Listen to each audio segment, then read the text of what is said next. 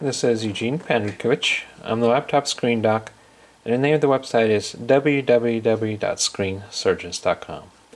Today we have a HP 3125 notebook computer with a cracked screen, and I'm going to show you how to replace a cracked screen on an HP 3125 notebook computer. Before we do anything with this and most other laptop computers, we want to remove all sources of power. That means the battery. In order to do that, we flip the laptop over, slide the lever to the right, lift up the battery, and remove it.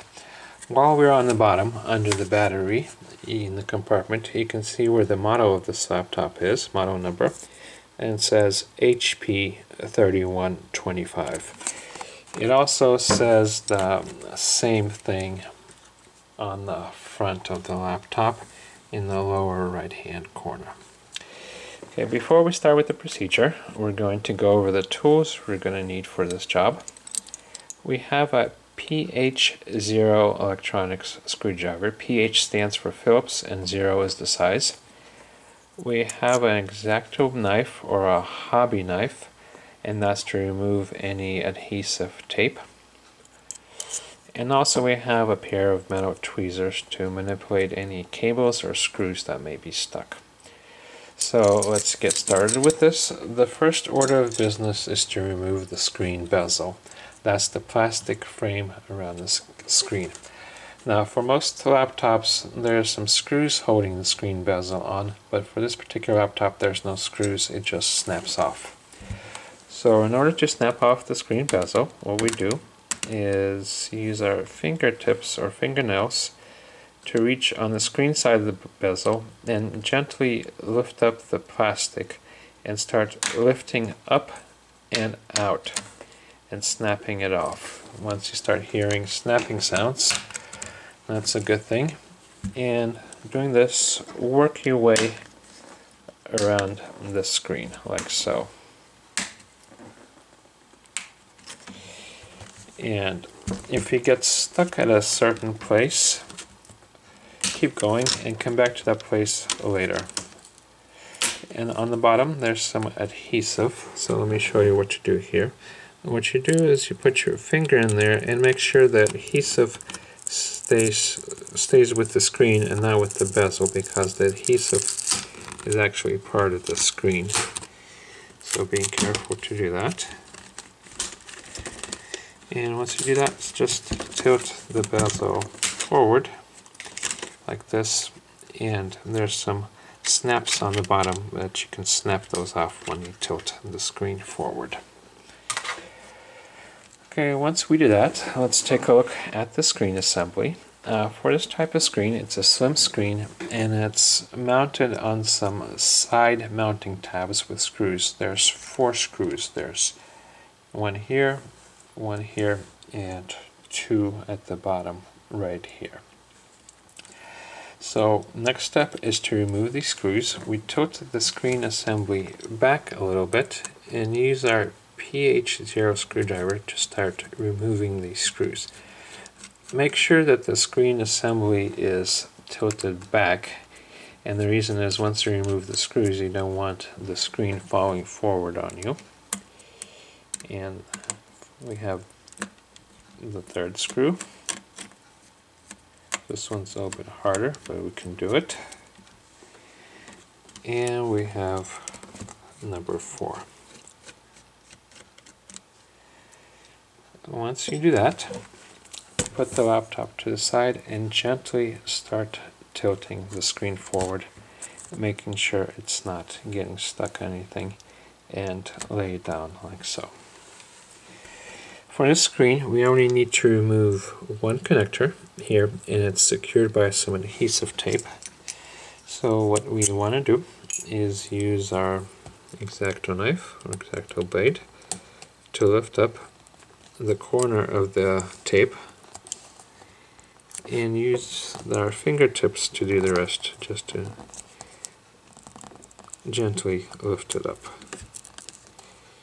being careful not to damage anything while we're lifting it up. And what happened here is I was lifting up the sticker and not the tape. So let's try again. And I'm making a mess of it here. So let's try a different corner.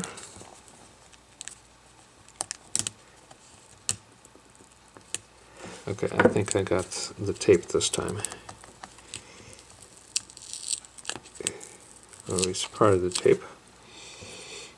And what I'm going to do is just cut off this tape so it's not in our way, like so. Okay, once we have the tape freed, what we want to do is have better access to the connector. So there's a cable going on the bottom that's secured in.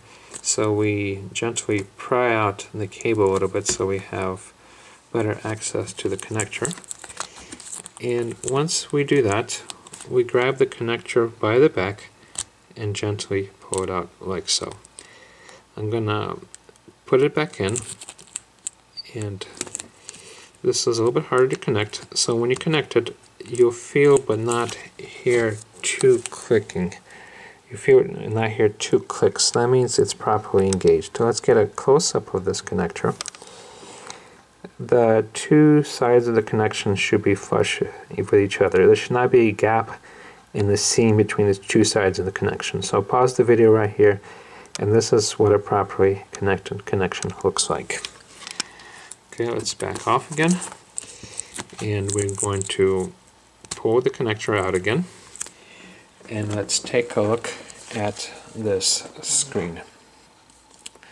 This is a 11.6-inch LED slim screen with metal bracket mounting tabs on the side. There's another version of the screen that has mounting tabs on top and bottom. Make sure you don't get this version. Make sure you have this version with the tabs on the side on the picture. Let's take a look at the part number. The part number is N116BGE-L42. That's the part number that you're looking for. Okay, once you're ready to order a replacement screen, we at Screen Surgeons have this screen available. And what you get with us is this toolkit. It comes for free with the screen. You also get free express shipping. We ship from the East Coast, so you'll have your screen in 2-3 days when you choose free shipping.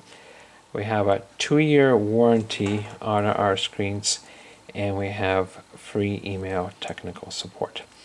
To order this screen from us, go to www.screensurgeons.com. There will be a short form for you to fill out, and that will guide you to buy the right screen online, and you can use the online checkout.